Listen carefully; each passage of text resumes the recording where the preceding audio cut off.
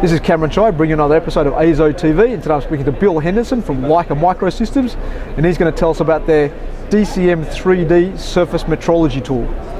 Good morning. My name is Bill Henderson. I'm a surface metrology expert with Leica Microsystems in the US. I'm here to talk about our DCM 3D. The DCM 3D is a combination confocal microscope and interferometer.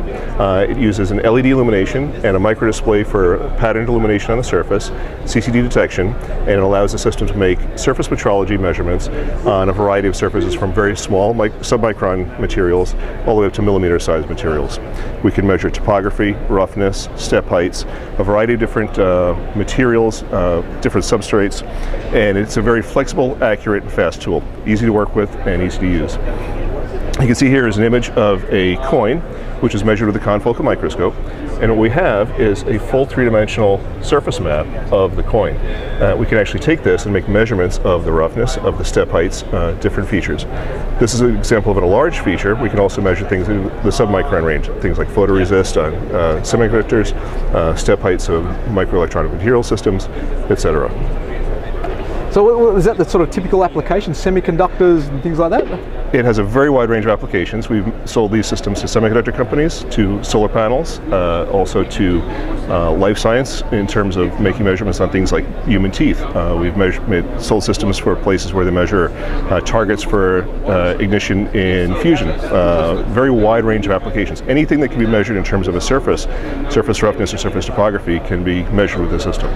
And what's its resolution? The best resolution we have with the interferometer is 0.1 nanometers in the Z range. With the confocal microscope, we can get down to about the 3 to 5 nanometer range in Z. And being an optical system, it can more or less do any solid sort of type sample? That is correct, and in fact we can measure not just solid surface topography, but also some film thicknesses. And what's the maximum size sample that you can run under it?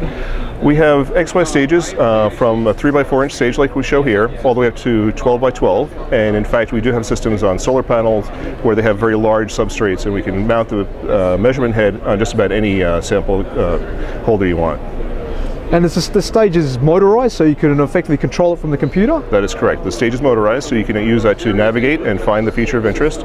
We can also do large samples. So this, for example, was measured with a small field of view, but the images were stitched together to create the larger field of view.